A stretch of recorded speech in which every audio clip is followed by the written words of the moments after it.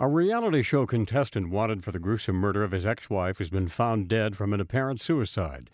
Police east of Vancouver found Ryan Jenkins Sunday, apparently after he hanged himself in a secluded motel. At this time, the investigation into the circumstances of his death is continuing, but preliminary evidence suggests that he took his own life.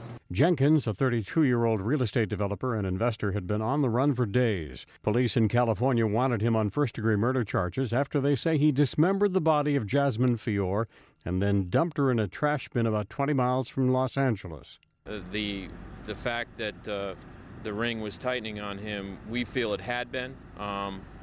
He obviously was desperate. The couple had checked into a San Diego motel back on August 13th. Then Jenkins checked out the next morning. Fior was not seen again. Police say Jenkins pulled out Fior's teeth and cut off her fingers, apparently in an attempt to impede identification. So investigators had to use serial numbers on her breast implants for identification. The Buena Park Police Department is very saddened having to tell them once again a tragic event and how this all came about.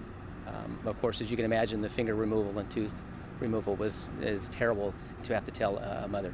Jenkins and Fior met in Las Vegas in March. They were married a few weeks later. The couple separated, but had reportedly reconciled.